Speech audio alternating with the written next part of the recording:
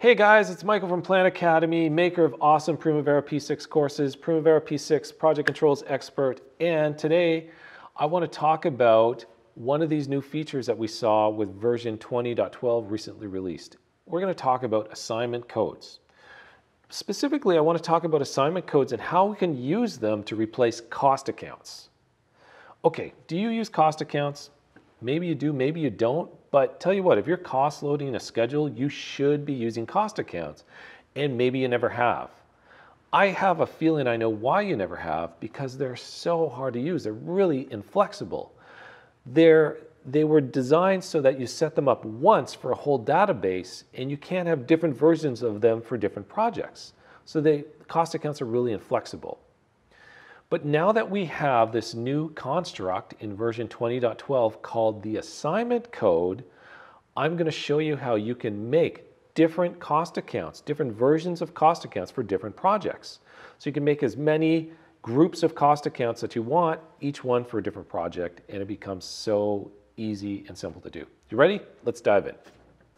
I'm showing you here a project that I've used in my advanced P6 schedule building course. And this is a course where I teach you how to cost load a project from a fixed bid. And we use cost accounts.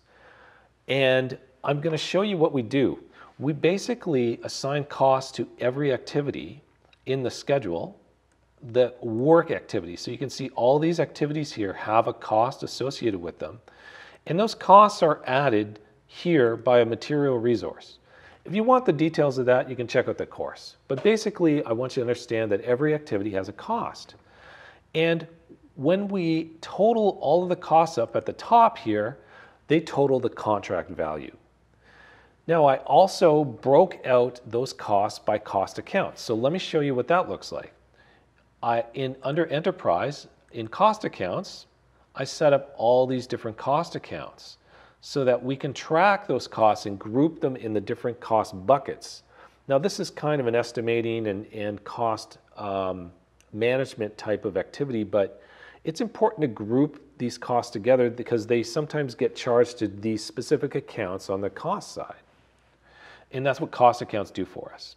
So these are all set up. And what I can do now is go to my resource assignments page, and I would group all of these resource assignments by cost account. And then you can see I have the breakdown of all the costs on the project by cost account. This is the way you want to manage costs on your project. As I said, it's hard to do it with cost accounts because when I set these cost accounts up, they work for this project, but they may not work for the next project in my database and the next project in my database. So we're going to use assignment codes. That's right. So what are assignment codes? Really quickly, it's a new feature that you'll find in version 20.12, and you can find it here in the Enterprise menu and go down to assignment codes. I did complain a little bit. I was like, don't we have enough codes? You know, we have project codes and 3 different kinds of activity codes and resource codes. Well, now we have assignment codes, but turns out that I'm a big fan now because this solves our cost account problem. So here's what I did. I created a new resource assignment code. I called it cost accounts for the project -GWP. That's the name of my project. Created that.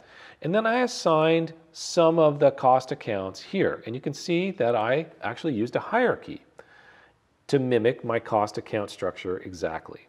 Okay, so you'll see that this looks a lot like the cost account structure I had going on back there. Now I didn't put all of them in, I just wanted to put a few of them in just to show you.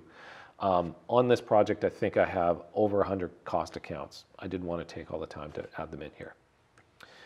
Okay, here's the next step. I'm going to show you how we can replace cost accounts with the resource codes. So what I've done is I've put my cost account column here, and now I have my cost account GWP, that's my resource assignment code.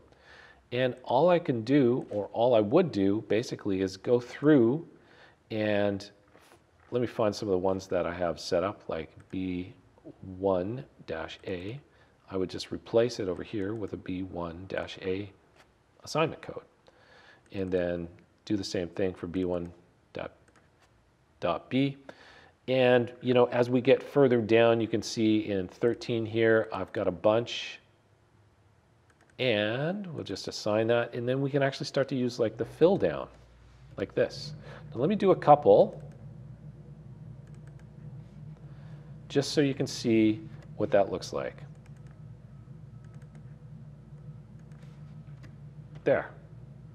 Now let's go up, and basically I want to replace my grouping.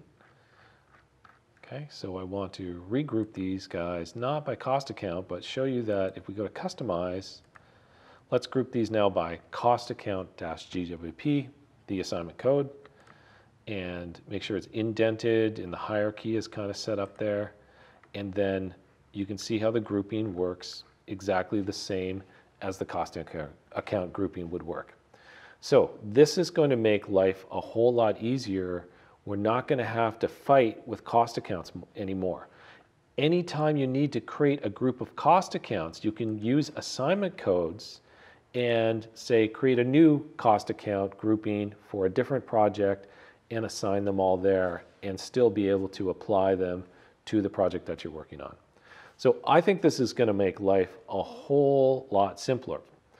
That's a wrap for this video, but make sure you check out my next video where I'm going to show you how you can use Excel to import and export assignment codes as long as you're using an EPPM database. See you in the next video. I'm Michael. Take care.